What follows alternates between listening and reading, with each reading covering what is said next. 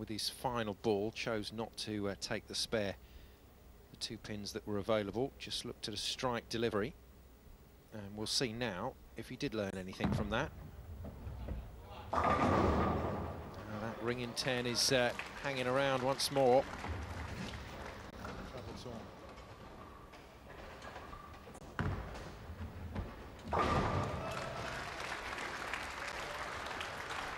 Well, it was an open frame to begin game one for Barrett. It's a spare. He seems to be standing in the same area of the approach. He's got the same ball.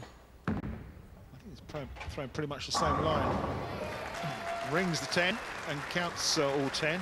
So that's a great start for Paeng. Giving him a very good life, and he appreciates that. Dominic Barrett has it all ahead of him, and has a strike in frame 2 to settle the nerves. Yeah, certainly used the full width of the lane that time. Dominic threw the ball out really wide to the right-hand side and just let it flip up a bit. Revved itself right up, came roaring back to the pocket. See, he's almost to the outside boards there and still comes back to make the... We'd see a very different movement on the left-hand side for Paeng Napomuceno.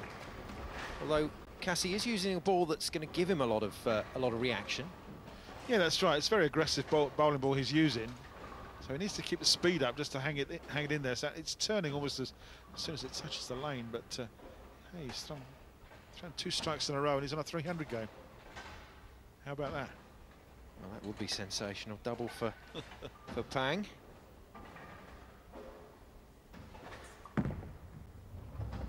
And just about a strike for Dominic Barrett to make it a double for him. Quite a contrast. Nepomuceno working a double, looking for Turkey here. Oh, he's got a bit of luck himself, just nudges that 10 pin over. Yeah, I think he's seemed to get a bit of a bounce there, Cass. Yeah, he did, that bit of a double whammy, and he's also upped his speed a little bit. Great work. Very, very good work. Barrett turns in a Turkey. Yeah, Dom's using the whole width of this lane. He's played several different lines, using the whole area and getting the reaction and making the pocket. We'll see how long it holds up for him. Again, pretty aggressive delivery from Paeng Napomuceno, and he's getting a good mix in that back end now. And he's still on 300 games time. That's not like you, Cass, to talk about the maximum so early. Wouldn't it be fantastic for this man to shoot at 300 on television? Oh, and I mean that sincerely. Oh, it would be sensational. The level of bowling that he did for as long as he did was quite simply spectacular. Barrett then gets 4 in a row, and the young man not being phased at all at the moment by his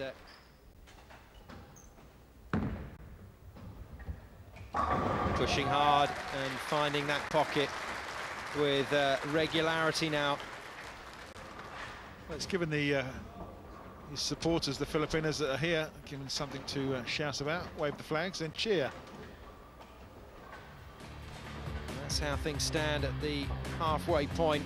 Brilliant work from both bowlers, but it's Nepomuceno still on for the maximum and on for the point. Nepomuceno from the Philippines asking some questions of this young man, and the responses have been swift and they've been decisive from Dominic Barrett.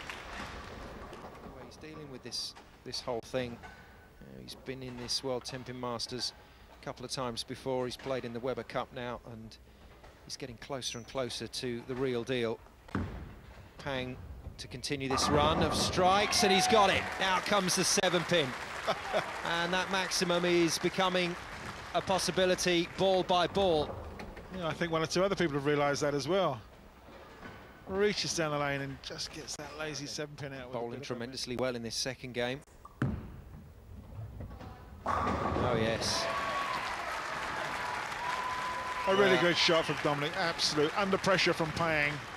Just sails it into the 1 strikes, that means. It's good. Looks solid all the way down. You can see the different ball speeds and revolutions between the 2 players, but Nepomuceno proving that that isn't the be-all and end-all. As long as you're in the pocket, as long as you got your angles right, you'll keep getting the strikes. Sure that there's a few rooting for Paeng to pick up the big score. Barrett trying to stay with him and staying with him very well. And what Dominic Barrett is basically doing is saying to Paeng, look, if you slip up once, I'm there. 300 and Dom will shoot 290 and lose. That's pretty good. That's unbelievable. Paeng then, come on.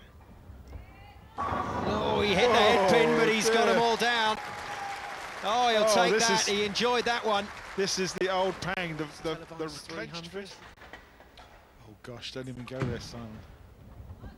Yeah, good work from Barrett. And he is heading towards that magic score. His aggregate's going to be sky high. This is turning into a match and a half, isn't it?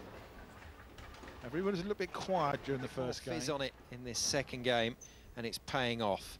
Big delivery here. Foundation frame. No, he finally came inside his mark. And he's left a bit of a count there, and that's opened the door right back up for Dominic Barrett. Certainly has, yes. Just a 7 count.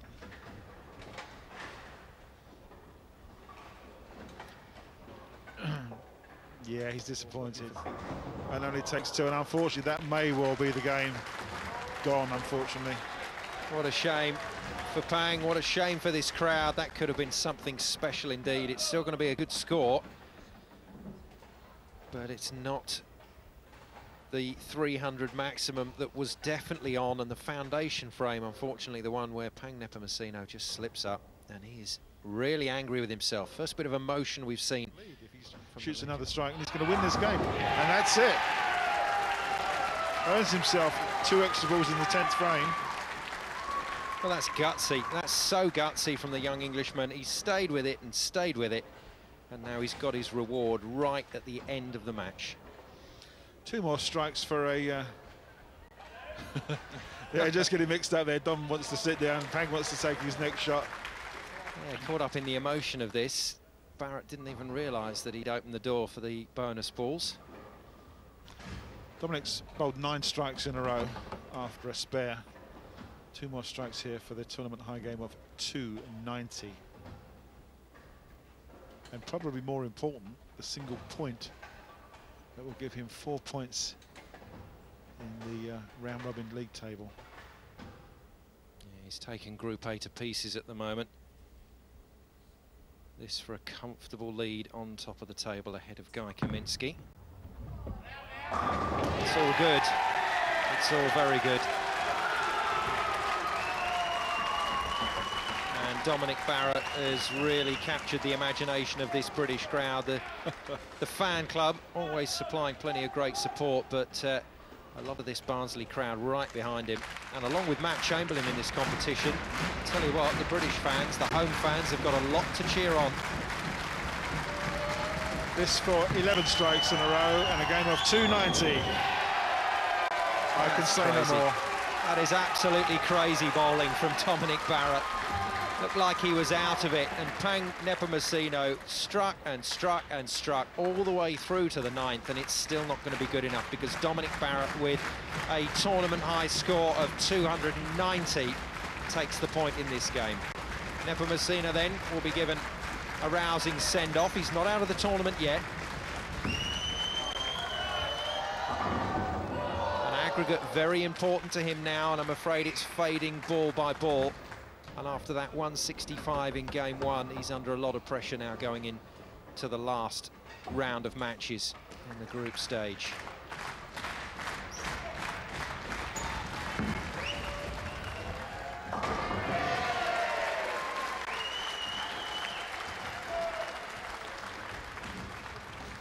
Oh, disappointment for Paeng. You can see that in his face. And it's a cruel game, Cass. 5 minutes ago, this man was on for a maximum. It will be a score of 250 plus, but he's going to get a standing ovation from this Barnsley crowd. Look at that, everybody getting up to their feet now. Partly in praise of Dominic Barrett, but very much in praise of a spirited effort from the legend that is Paeng Napomuceno. But Dominic Barrett flying now in this tournament. Really solid bowling in his second match, under the severest of pressure in that second game as well, but he's come away with the point. 290 plays 255 to